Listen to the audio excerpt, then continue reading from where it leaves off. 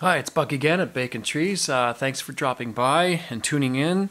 I wanted to answer a couple of questions that I had on one of my videos, how to equalize, how to ring out a sound system. And they're great questions, and I'm sorry, I actually missed these somehow. I didn't get the notification, and I noticed one was 1 month ago and one was 8 months ago. Sorry about that, so I just noticed them. I'm going to answer them now, and I will also answer them on the channel itself, or on the page for the video itself. From Emiliano Echeverria, if I'm pronouncing that right. That was 1 month ago. Hey man, so I need to know whether if I have my EQ, what do I do with it? Do I ring out feedback frequencies, or do I try to get set up as flat as a response as I can in my house of worship, both front of house and stage monitors, or stage wedges? Okay, so with the EQ, do you ring out feedback frequencies or try to set a flat response? Get rid of feedback, number one, because nobody wants to hear it, okay? So as you turn the sound system up, certain frequencies are going to feedback. Dip them down, not too much, don't cut them completely. Take them out, I don't know, I'd say start off with 4 to 6 decibels of cut and see if it works. Turn the sound system up a bit more. If it feeds back at the same frequencies, just stop and go back where you were. But it usually is not an issue. I usually deal with maybe half a dozen feedback frequencies in the upper mids, maybe some highs and maybe some lows. The second thing I would do is make the vocals sound good. Now, not just my voice, but what I would do is put a spoken word CD or spoken word, something maybe on YouTube, and just plug it into the sound system. If it's recorded nicely and properly, you should be able to use that spoken word CD or audio file to further tune the sound system, because you might not trust your own voice, which is fair enough. And my voice is not like anybody else's voice. It might be similar to people's, but some people have really low voices and some people have nasally voices. So yes, I mean, you can only go so far with your own voice.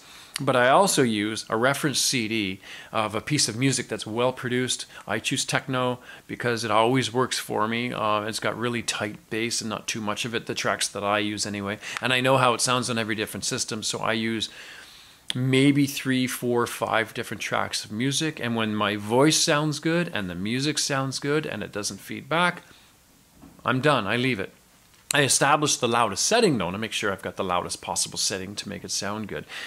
Now, if you can use pink noise and do a real-time analysis to flatten the system, but you know, you still want to double check what a decent quality microphone like an SM58 sounds like through that. So if I've got the SM58, if that's what people are singing through, that's the microphone I'm going to use to make sure the vocals, because I take a vocal-based approach to this, right? And then I make sure the voice sounds great through the sound system. Most often I have some sort of high-pass filter, maybe at 80 hertz, maybe at 60 hertz, with, I don't know, a nice slope to it, not too harsh a slope, and not too flat a slope, just, I don't know, a second order slope or something like that, which is like 12 dB per octave. Going down, something like that. And if I need more oomph from the bass drum and bass guitar, I simply just use the channel strips and I give them a little bit of boost on their own channel, but not the entire system.